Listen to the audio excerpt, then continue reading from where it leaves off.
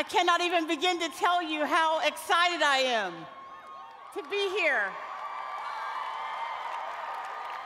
Thrilled, finally, to be at Passion. This is my first time being at Passion. I'm the new kid on the block. Thank you for making the new kid feel welcome. It is a privilege to be a part of what God has already been doing through this movement for these years, these decades, that God has been sowing seed into the lives of you. I was being a bit nostalgic as I was here last night listening to Bishop Louis bring the word to us. But I was nostalgic because it was about 2 decades plus ago that I was in Atlanta. And I was sitting in a conference that was about the size of just this one section right here on the floor for a group that at the time was called the Impact Movement. And it's a little arm of Campus Crusade for Christ that would gather together a group of young people in Atlanta, high school and college age. The last years of high school and the beginning of my college years, I would come to the Impact Movement in Atlanta and sit just like you are. And someone that had walked the road a little bit longer than I had would stand on the platform and tell me that I was going to be an arrow that the Lord would shoot out. That the impact that my life could have if I would just follow Jesus would be an impact the likes of which I could never imagine. I came to echo what it is that Louis has said. Y'all don't even know what it is that the Lord has in store for you. You can't even imagine. I'm trying to tell you that whatever is in your mind right now about what God might do with your life, it is too small for what he's actually planning to do. Too small. You cannot fathom what God has in mind for you. The reason why I can say that with that much boldness is because while there are 30,000+ of us that are gathered together in these 3 arenas, and then those that are on the other side of the screen in their homes, 30,000 sounds like a big number unless you consider the fact that with 7+ billion people on the planet, the fact that he let us be the ones that are recipients of what he's done over these last few weekends, really it's just, or last few days, really it's just a drop in the bucket. 30,000 sounds like a lot, but in the grand scheme of all the people that could have been here, y'all, he chose us. That means he intended for you to know you're an arrow. That your expectation is that you're getting ready to go places the likes of which you could never imagine. I've asked the Lord to put an exclamation point on our conference together in this last session, to just seal what it is, whatever it is he's been doing in your heart that he wants to continue to do. And I'm going to ask him to do that in Jesus' name. Would you bow your heads with me? Lord, I thank you so much for this privilege. I thank you that you speak and that we, your daughters and sons, have the privilege to hear. I thank you, Lord, for the great gift that it is to know that you have allowed us to be arrows in your hands. And we say right now collectively, wherever you send us, we will go. Whatever mission you send us on, Lord, we're game for it, Father. We surrender to you. And now, Lord, do what you always do. Open up the windows of heaven and come in here and speak to us, Father. We're so glad each other is here, but we didn't come to see each other. We came to see you. And so, Father, speak. Somebody say, speak, Lord. Say, speak, Lord. We are your sons, we are your daughters, and we came to hear a word. Take this simple message. Would you divide it about 35,000 different ways so that every person under the sound of my voice will know that today they have been in the presence of God. In Jesus' name, everybody agreed when they said amen? Amen. Oh, I like y'all. Y'all talk back to me. I go to that kind of a church where they talk back. You know, I go to the kind of church where if the preaching gets really good to us, we might throw something at the pastor. A shoe, a baby, anything might go flying up there. Y'all are my people. Y'all came to have church.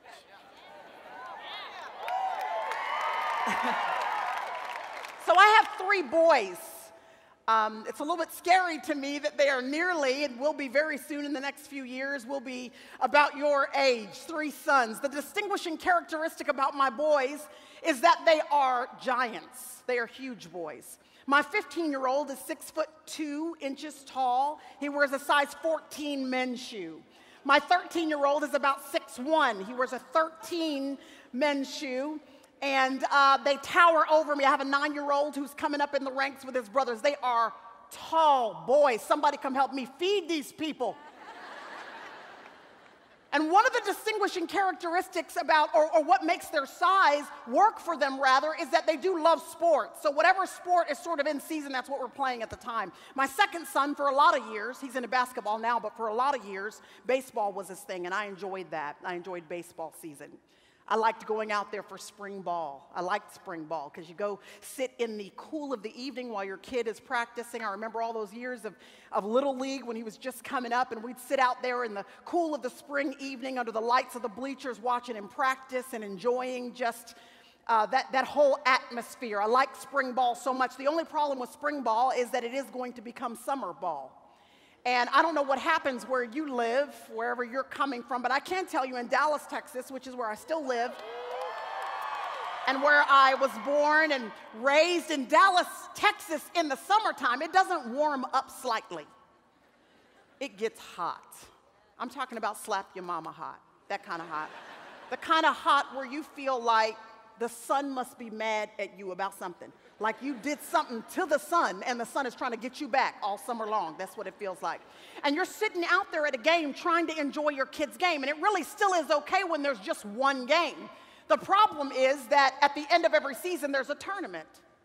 So you got to be out there on a Thursday at 8 a.m. and 10 a.m. and noon and 2 p.m. And then depending upon how your kid's team did, you're going to have to come back on Friday at 8 a.m. and 10 a.m. And then they give you a little lunch break, but you got to come back for the 2 p.m. game, the 4 p.m. game. And then if your kid's team had the nerve to do well, you got to come back again on Saturday for the 8 a.m. game and 10 a.m.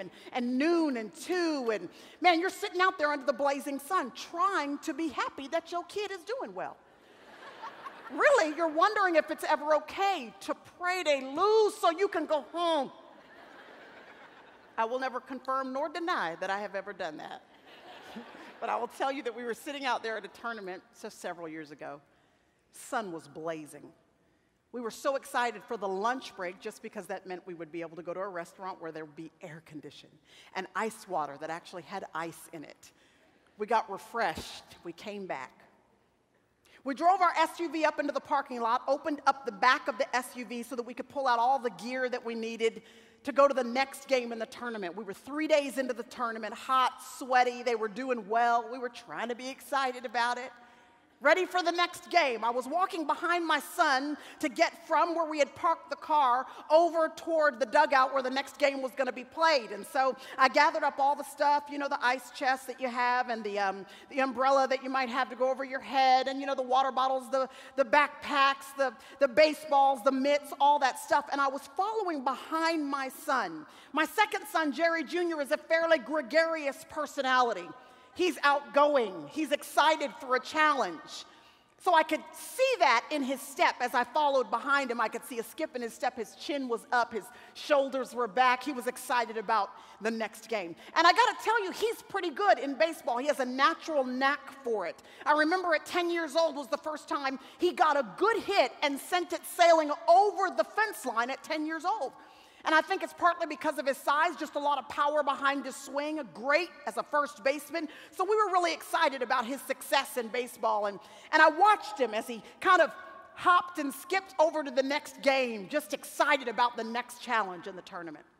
But because I was following behind him, I had my eyes glued on him, and I could see when something changed.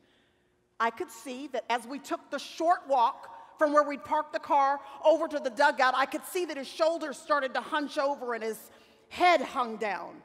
I could see that skip that had been in his step, it changed. He was kind of walking like he was nervous. He was wringing his hands a little bit. I saw that he was looking around, his eyes darting and looking a little bit sketchy. I was trying to figure out what happened to my boy. It was a short walk from where we parked the car over to the dugout, and all of a sudden his countenance had completely changed. So I started looking around trying to figure out what was going on. Why did he look so insecure and fearful all of a sudden? I realized that as we were going toward the dugout, we were walking past some kids from another team. They were all laying on the grass underneath the shade of an oak tree getting ready for the next game. As I passed them, I could see this was the team we were about to play next. Kept walking, and I kept getting a look at these boys. And when I looked at them, I realized what my son's problem was. We had faced this team before. We had faced them earlier in the season. And when this team had played my son's team earlier in the season, they had annihilated us. It had been a complete embarrassment, a complete upset. This team right here, y'all, they were serious baseball players. You know, the kind of players that had the serious parents?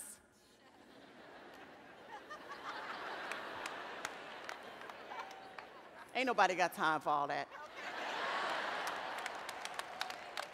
These are the kind of parents, you know, when they gave birth to their son, they put a mitt on one hand, a baseball in the other. They've been waiting for this their whole lives. And these boys were good. They've been playing since they were toddlers. I mean, really little. This was one of those elite teams. They were amazing. And so my boy saw this was the team he was about to play. And the closer he got to the dugout, the more he passed them and realized that they were the players. I watched his countenance change in response to that. But we had to walk right by them to get to the dugout. As we walked past, there were two players. They were talking to each other. One was whispering to the other. I think he thought he was whispering, but we could hear him. He leaned over to the other one and he said, "There goes that big kid from the Red Sox team. Is he the one that hit the ball and it went over the fence?" "Yeah, he was the one at first base, the one that caught any of the outs that we got in the game. That was him." "So that's Jerry Shirer?"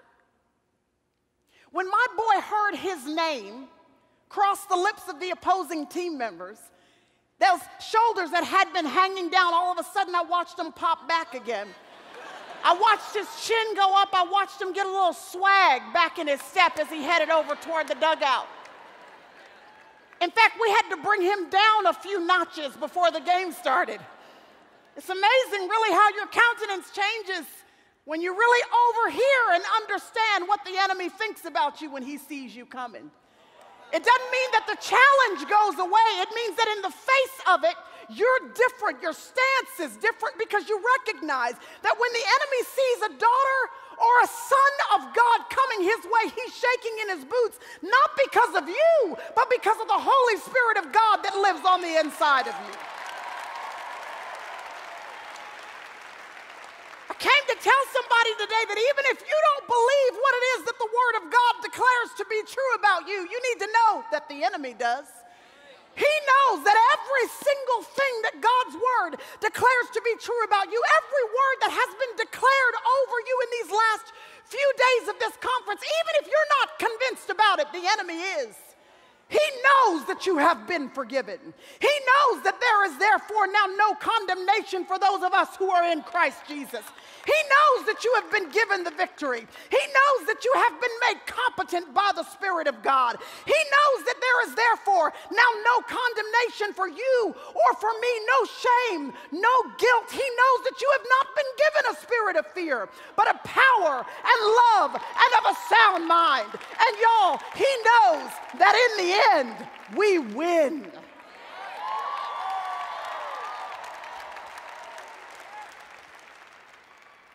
And I'm saying what a shame it would be for the enemy to believe more about your potential than you do. What a shame it would be for us to go out of here with all of this inspiration that we have been given, this investment of God's Word that He has gathered us together over the course of these days to worship in spirit and in truth and to hear His Word declared true over our lives. What a tragedy it would be for us to walk out of here and still live like we were before we came through these doors. So what the enemy will do is scatter challenge in front of your life. Because listen, you're going back home to challenge. Y'all do know we're going back home in a little while, right? And don't we wish we could wake up to this every single day? Don't we wish that we could have God's Word spoken over our lives with this much authority and power every single day and be in the presence of leaders who can lead us into the presence of God and worship every single day like this? But the reality is, we're going back home. The challenges of your university campus, the challenges of your home, your relationships, your friendships, on your job. Those challenges will be sprawled out in front of you when you get home. And let me tell you something. What the enemy hopes is that the sight of them will cause you to shrink back in so much fear and insecurity that you'll never step up to the plate of being who God has called you to be. Listen, if you've placed faith in Jesus Christ, I hope you know that the enemy understands he cannot destroy you. He knows his chances are over of destroying you, so he is going to spend the rest of his time and the rest of his energy just trying to discourage you, trying to distract you so that you'll shrink back in fear and insecurity and not step up to the plate and be who God has called you to be. It is at least in part to this end that the Apostle Paul gives us a passage of Scripture that has become a lifeline for me. In fact, I was talking with Christine yesterday. Chris and I have known each other for a very long time, very close friends, and she was asking me what I was going to speak on, and I had several thoughts of directions that I was leaning toward. But in the end, as we were talking, the question came up, if there was only one thing you could say to them, if there's only one message that you ever have the opportunity to tell these students, these young people that will be gathered together on this occasion, what would that message be? And there was one thing that immediately popped into my heart and my mind for you at the end of this year's Passion Conference. It's the words of the Apostle Paul. He writes them in the book of Ephesians. Listen, let me just tell you quickly before I read this passage. If you've not read the book of Ephesians, you're going to have to read the book of Ephesians. Y'all, listen. It's like for real. The Apostle Paul, y'all know he was a bad boy. He gave us most of what would become the New Testament. Letters written to first century believers that now disciple us and help us to mature as believers and as the body of Christ. And scholars say that of all of Paul's writing, really the cream of the crop, the cherry on top of the cake, is Ephesians. Because in the book of Ephesians, y'all, he just spends the first half of the book just rehearsing who you are as a daughter or a son. He wants to make sure you step up to the plate, rise to the occasion of who you've been recreated in Christ to become. Those of you who placed faith in Jesus Christ last night, who stood to your feet at the end of Pastor Louie's message and you placed faith in Jesus, listen, the old has gone and the new has come. You're a daughter, you are son, and you have full rights and privileges that have been granted to you. The Apostle Paul wants you to know what is the hope of his calling and choosing you. He writes in the first and second and third chapter about the treasure that you have. He wants you to know about the mercy that has been lavished upon you, the grace that has been given to you. He wants you to know that if you've been rejected by everybody else, you've been handpicked, chosen, and adopted by the one true God. He wants you to know that if you've dug a pit of sin for yourself that is so deep you can't find your way out of it, that the mercy of God is so great and so grand that it can reach down into any pit and snatch you up out of it once and for all. In fact, Paul gets so worked up that by the time he gets to the middle of the first chapter, he bursts out in a prayer and he says, I'm praying that the eyes of your heart would be open, so that you would just know what is the hope of his calling and choosing you. And after going over and over and on about the lavishness, the richness, the grace, the mercy, the goodness, the adoption that has been poured out over us, the forgiveness that has been granted to us, he's trying to figure out, how do I close this letter to make sure they step up to the plate? How do I put an exclamation point on Passion 2018 to make sure that what God has given them, they don't hand over to the enemy as soon as they walk out the door? And the Apostle Paul writes these words to us in Ephesians chapter 6, beginning in verse 10. He says, finally, you be strong in the Lord and in the strength of his might. He says, put on the full armor of God so that you may be able to stand firm against the schemes. Somebody say schemes. Against the schemes of the devil. He says, We wrestle not, we struggle not against flesh and blood, but against the rulers, against the powers, against the world forces of this darkness, against the spiritual forces of wickedness that are in the heavenly places. He says, so therefore, you might as well just go ahead and put down all the weapons of this world that aren't working for you anyway, and take up some weapons that actually have some power. He says, take up the full armor of God, so that you may be able to resist in the evil day, and having done everything to stand firm. He says you ought to just stand firm, therefore. In these few verses of Scripture, the Apostle Paul begins to introduce to us a concept that has not been, at least in the context thus far in church development at that time, had not been as overtly described as it is right now in Paul's letter. He brings up the topic of spiritual warfare. He says, you have an enemy.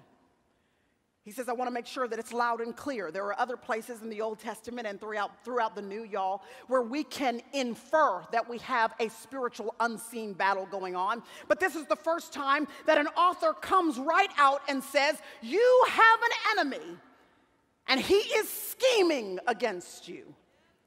That when you leave this place in just a little while, when I leave this place in just a little while, you need to know that there is an enemy. He is against you. He is not for you. He plans to do anything and everything in his power to stir up challenge in your life enough to cause you to shrink back and not rise up and stand firm in the victory that you have been given in Christ Jesus. That's why the Apostle Paul says, stand firm, because you have an enemy. An enemy that wants you to think that just because he is invisible, he is also fictional.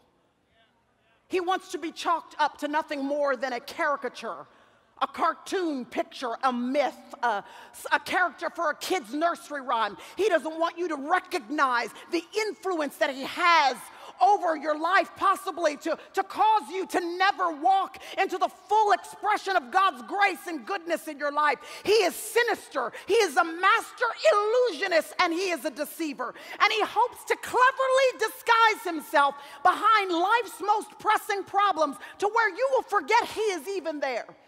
He wants you to point fingers at him or at her, at your boss, at your parent, at that particular professor or your RA in your dorm. He wants you to think it's that advisor or it's that financial problem, anything flesh and blood, because he knows as long as we're looking at the flesh and blood, we will direct all the wrong weapons at the wrong culprit.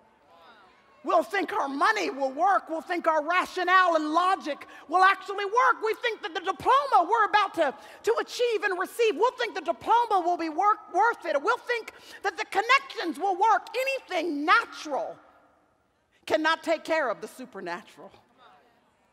When your problem is unseen and spiritual, you need weapons that work in that realm. So the Apostle Paul says you got to know, first of all, that your enemy is not the person you are sitting next to today.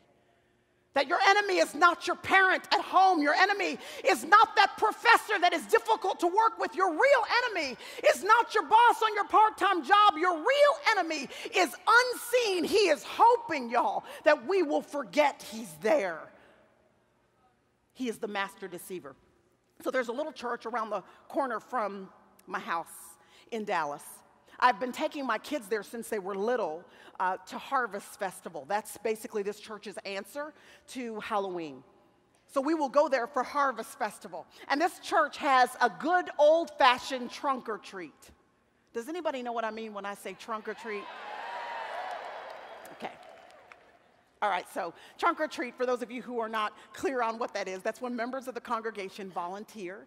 They volunteer to bring their cars into the parking lot on Harvest Festival night so that they can open up the trunk of their cars. So you go into the parking lot, all the trunks are open, and each person has basically crafted a carnival game or some sort of fair game out of the trunk of the car.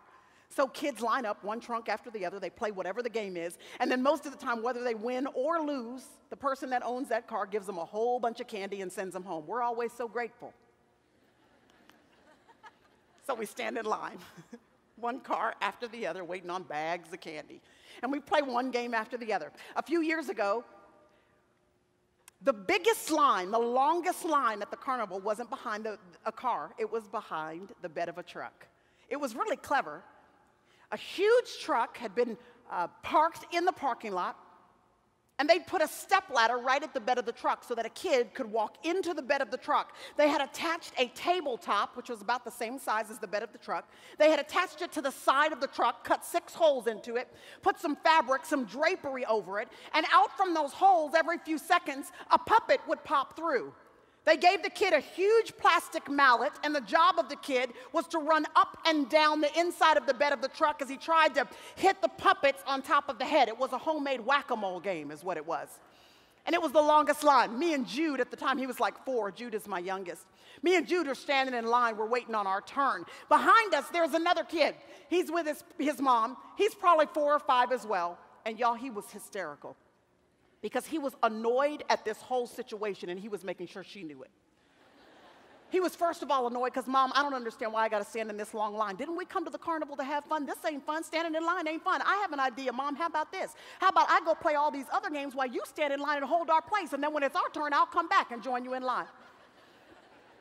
But he was not only annoyed about the line, the 4-year-old was also annoyed because, Mom, I don't even understand this game. Why in the world would I waste all my energy running up and down the inside of that truck to hit the puppets on the top of the head if when I hit them on the head, they're going to disappear, but then they're just going to come back as soon as I hit them on the head? What's the point of this game? So everybody in the line is laughing hysterically because this 4-year-old, this 5-year-old is talking so much about all of his frustrations. Finally, he gets so frustrated that he works himself into a frenzy to where all I saw out of my peripheral vision was a 4-year-old flash running past me as he ran forward, and he grabbed the drapery off of the tabletop and pulled it clean off. Underneath, there were 3 adults with puppets on each hand. That day, we all got a good laugh, but we also got a good lesson. There is always something you can't see influencing what you can. And if you spend all of your time, your energy, your effort trying to hit at what you see popping up in your life, you're going to be so frustrated and, by the way, exhausted, because as soon as you take care of one thing, another one is coming back. Unless you do what the Apostle Paul says, pull back the curtain and let the enemy know we got our eyes on you. And we're going to use some weapons that actually work back there behind the curtain. Y'all, I wish I had learned this when I was 18, 19, 20, 21 years old, that person, that physical problem isn't really where you need to invest your energy. Pull back the curtain. Use the weapons that actually have power. The Apostle Paul wants you to know that the tactics of the enemy are serious business, and so he uses a specific word to describe them. He says, schemes. Somebody say schemes. Come on, y'all, say schemes. I think that the people who know me would echo this, I think. But I'm a pretty easygoing personality. It's just my nature. I'm kind of bent that way. I'm just kind of like, it'll be okay. If somebody offends me or does something ill towards me, hurts my feelings, it's kind of easy for me to get over it. Like, I don't harbor offenses long. Somebody asks for forgiveness, you're forgiven, no big deal. Let's move on. I'm easy to forgive. But if I find out that somebody has been planning to do me wrong, like, it wasn't a mistake, you thought about it, this was premeditated. You've been sitting back studying me, trying to figure out what my weaknesses are, trying to determine where you can take best advantage. You've been watching to see when I come and when I go. You've been trying to figure out what tender issues I have in my heart, maybe what past abuses I suffered in my history, so that you can push those hot buttons and make me erupt in anger or frustration or take advantage of specific things. When I find out that you've been studying me, looking into my presence and into my history so that you can take full advantage, and I find out you've not just been doing it with me, but you've also had your eyes on this man that the Lord has given me to be married to for the past 18, 19 years now. You've been studying him. so that you can figure out how to take advantage of him, how to lead him astray so that he will not be who you've called him to be in our home as a husband and as a father. And when I find out that not only have you been scheming against me and my spouse, but you've had the nerve to have your eyes on these 3 boys that the Lord has given us to rear into mighty men of valor, and they will be men of valor or I will spank them. When I find out you, enemy, have had the nerve to be watching my kids, barely old enough to know what's going on. You've already been studying them to find out what their fears and insecurities are, what their weaknesses are, so that you can trip them up, so that you can find out how to cause them to become emotionally or physically entangled so that they cannot walk the road of victory that the Lord has for them. When I find out you've been scheming against me and my family and the people that I love, well, if it's a war you want, it's a war you gonna have. Because I don't know about y'all, but I'm not just gonna sit back and let the enemy run roughshod over me, over my family, over the people that I love, over the destiny that he has for you. Do you understand that the enemy is scheming against you? He's watching you. He has a plan that is specific to you. Of course, the enemy can oftentimes plan against entities, nations, churches, communities, but he's also personally targeted in his assaults. Listen to me, he knows your weaknesses.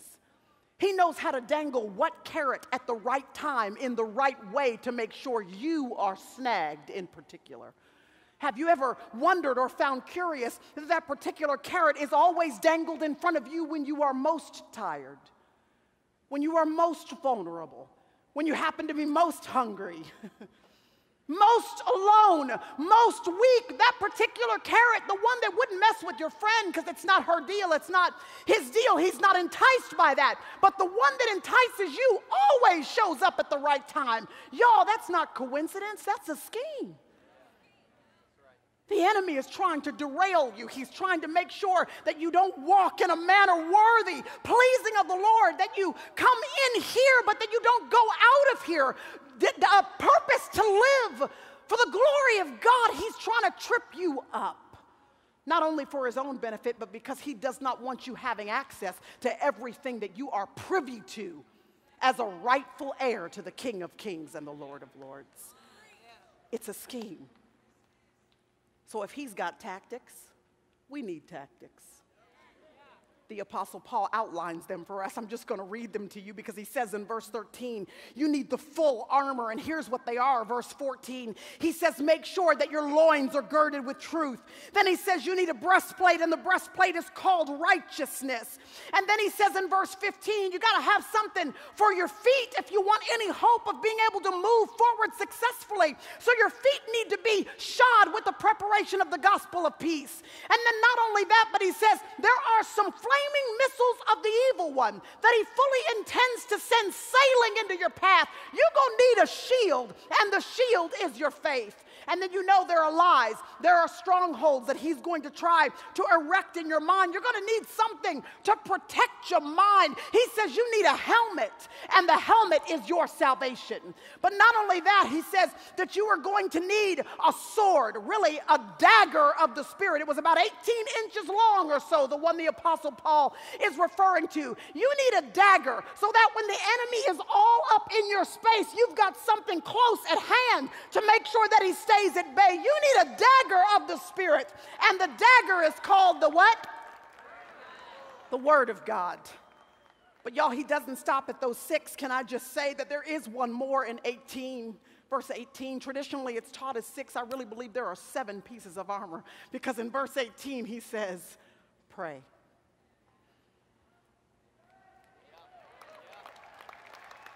He says, pray.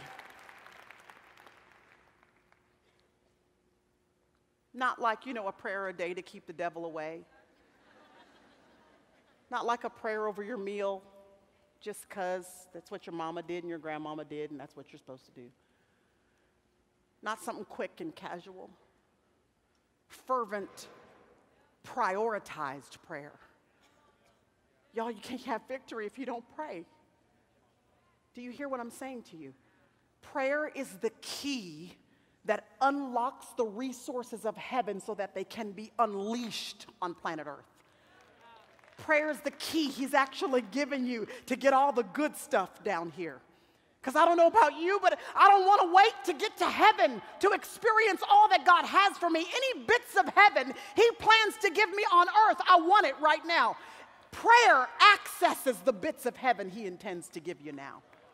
And prayer, listen, prayer is what pushes the kingdom of darkness back. It's what pushes it back. That's why Jesus said, my house shall be called not a house of good preaching, not a house of good singing, not a house of great spotlights and production, not a house of great cafes. I hope you have all of that. Enjoy it. But Jesus said at the end of the day, my house better be called a house of prayer. Because spotlights and fog machines and great singing and great preaching, that won't necessarily push the kingdom of darkness back. But when my people who are called by my name, when they will humble themselves and when they'll pray, He says, then I'm going to hear from heaven. I'm going to heal the land. The enemy will have to bend the knee at the name of Jesus in prayer. So pray. There's one other piece of armor I couldn't get by without talking to you about it for a few moments. Y'all still awake? Everybody game? It's in verse 14. He says, put on a breastplate called what? Righteousness. Jerry and I live in a fairly rural part of Dallas-Fort Worth. We like it that way. Close enough to the city, we can get there quick. But it's quiet and lazy. We live on a little 2-lane, sleepy road. Somebody's got some horses over there. There's some cows over there. And one of my closest friends lives across the street. That's why we like it, because she's got a pond in the front of her property. So I'll get the boys and the 2 fishing poles I bought on sale at the local Walmart. I have a tackle box, too, that I got on sale there because, you know, we need things. We need extra hooks because the boys always lose the hooks, extra bobber thingies, you know, because we need extras of those. I also have gloves in the tackle box because y'all know I don't mind going fishing, but I ain't finna actually touch no fish. So we walk across the street with whatever hot dog meat we've got left from the week because, you know, we're professional fishermen, so our hot dog meat is our bait. We walk across the street. We stand in this little cove underneath some trees, and we fish just right there most of the time. Just little sun perch, stuff like that we can catch quick. In an hour, we can catch like 10 or 12 fish. Just a little quick, easy little fishing trip. Every now and then, though, I'm feeling adventurous. What that means is that we will get into my friend's little rowboat they bought on Craigslist. It's metal. It's not a big deal. It's just a little, it's seaworthy. It can hold us up. That's all we need. We'll row out into the middle, and we'll fish from there every now and then. But I always think twice before I do it, and here's the reason. Because in order to get in it, we first have to turn it over. They leave it upside down, as they should, to drain water while nobody's using it, so I got to turn it over to get in it. And what I do know for sure is that when I turn this thing over, something is either going to hop out from underneath it, something's going to waddle out from underneath it, or worst of all, something's going to slither out from underneath that boat, because the environment under there is moist and damp and perfect for critters. Do you know what I've noticed? Every single time we turn it over, something comes out. And never once have I had to write a golden sealed invitation and send it into the brush nearby to invite the critters to come and join us at 1 o'clock today. You're welcome. Never once have I had to invite them, because the environment created by the upside down boat is invitation enough.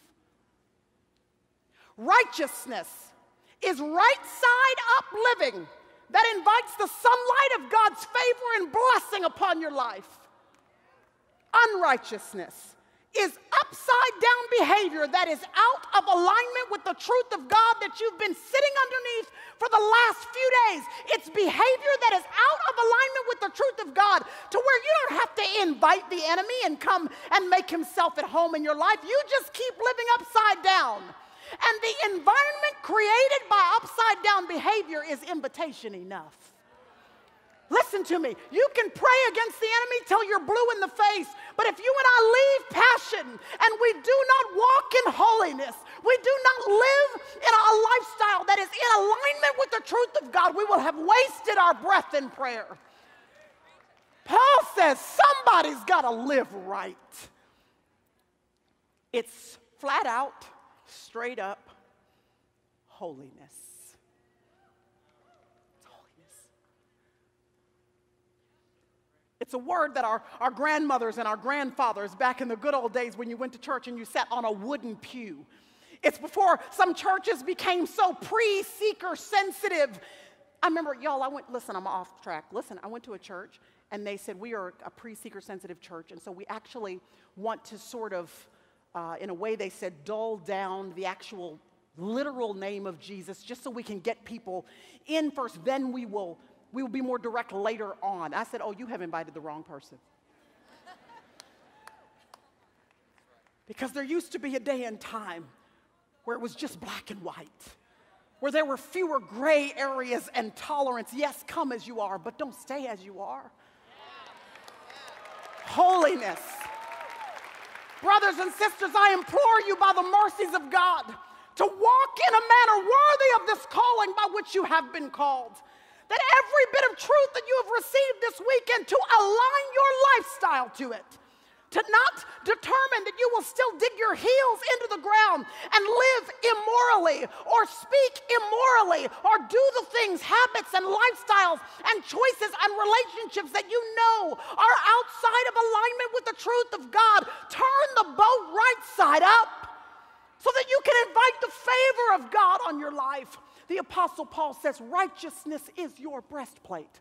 The Roman army in the first century, they had many pieces of armor, as you know, but the breastplate would have been one of the most critical. The reason why was because it obviously protected the most vital organ they had, their heart.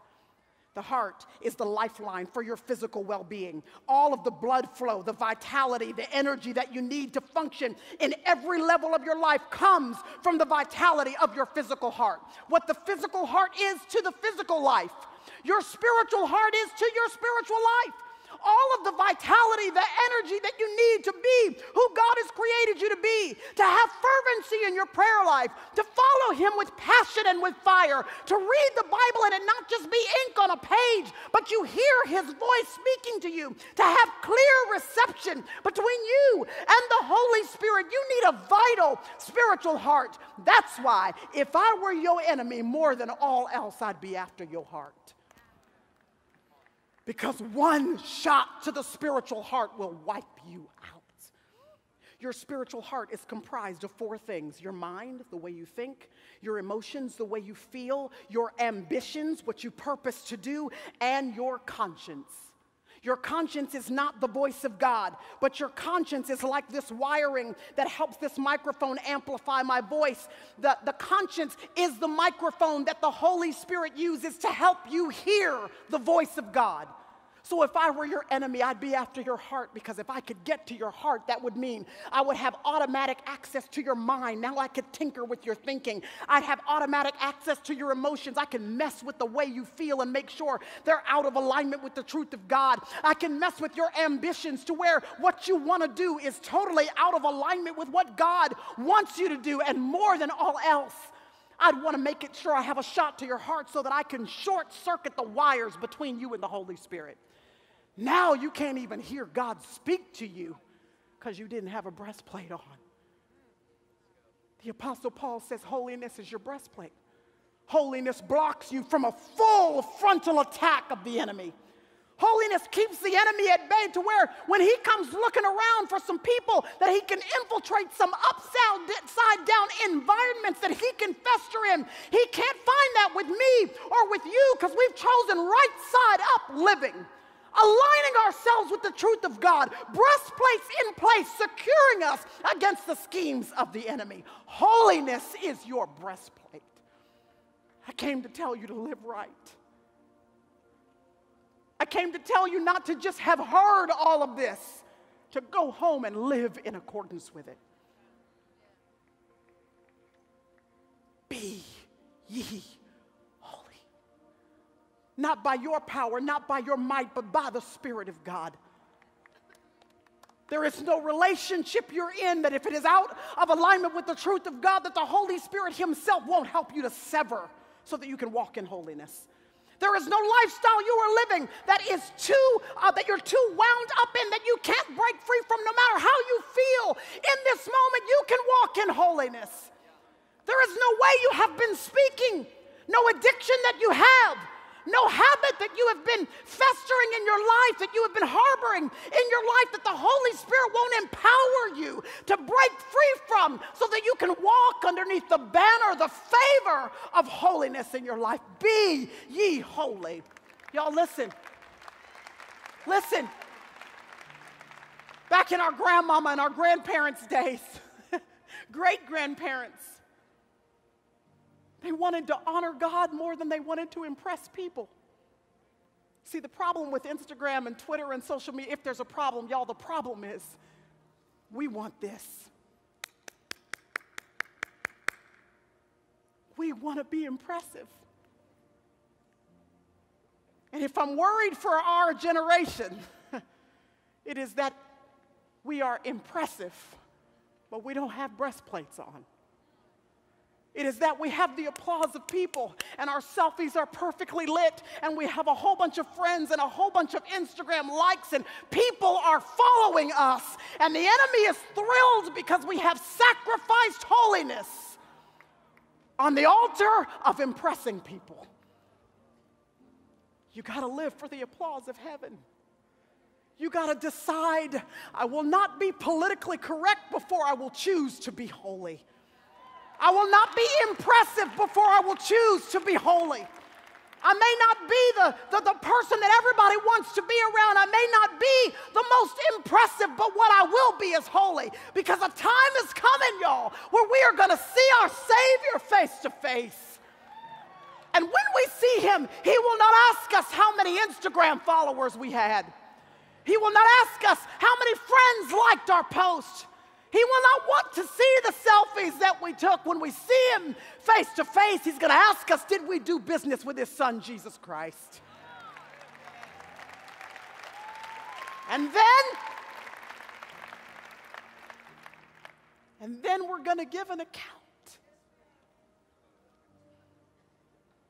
And I don't know about y'all, but I'm looking for well done. I want a well done. I want Jesus to look at me and say, you did the thing, girl. Not because they bought the books, they bought the Bible study, they saw the movie. No, you did the thing because you honored me. Whether with an audience of 1 or an audience of 30,000, you honored me. I came to tell you, brothers and sisters, walk with integrity. Be in the dark who you are in the light. Everything that your God has entrusted to you over these last few days, the enemy does not mind. He doesn't like, but he doesn't mind that you heard him. He doesn't mind you came here. What he minds is if you leave here and live by what you heard.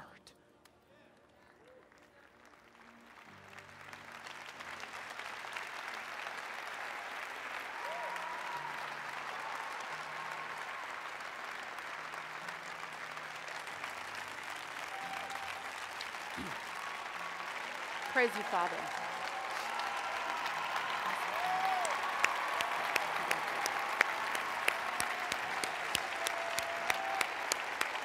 If you're here, if you're in this room, stay standing. If you're in this room or one of the other arenas that are at home and you know you are living in a way that is out of alignment with the truth of God, your breastplate is not in place. You are open to full frontal attack by the enemy because you haven't girded yourself with holy living. And maybe you're in a situation where you've been trying to live right, but by your own strength and power, you just can't seem to pull it off. And you need the Holy Spirit to do what he does. To set you free, to empower you, to rise up in victory, to step up to the plate and hit a home run for the kingdom of God.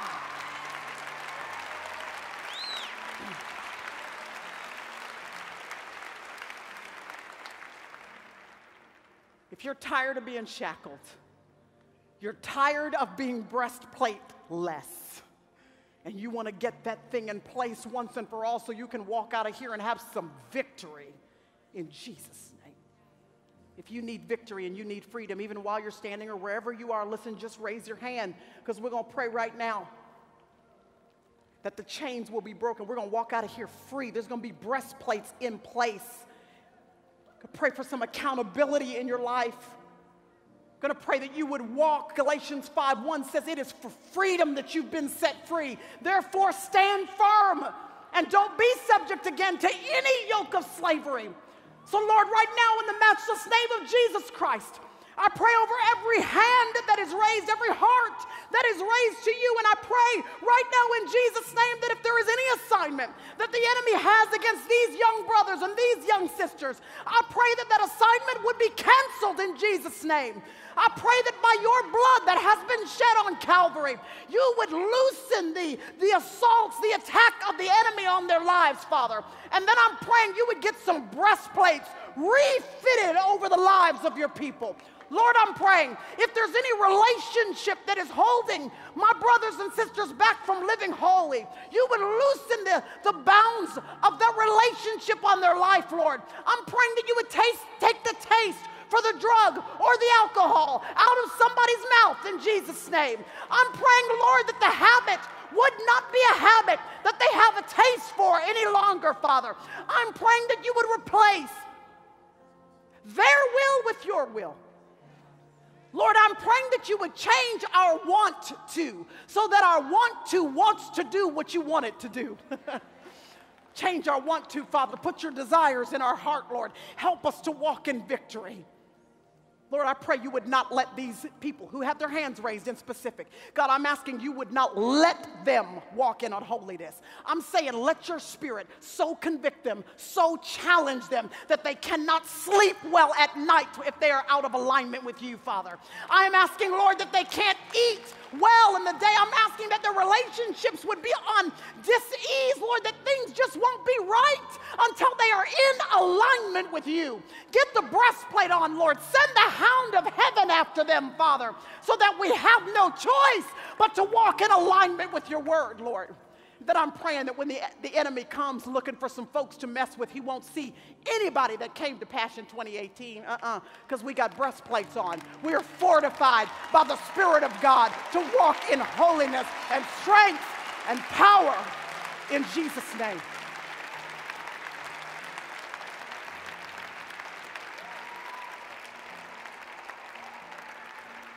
Y'all remember in The Lion King? Simba's messing with the hyenas and he's like, "Row," and they're like, "Seriously?" And he does it again, "Row," and they're like, "You gotta be kidding." He does it again, "Row," and they're like, "No, you'll never take us down. You're too weak, you're too small, you're too puny by yourself." He tries it one more time. He lets out his best roar, but it sounds like something big and giant, and it echoes off of the mountains nearby, and the enemy go running away, not because he was the roar, but because his daddy had come up behind him, and Mufasa had let out a great roar. The roar of the Father is behind you. Walk in victory in Jesus' name. Amen.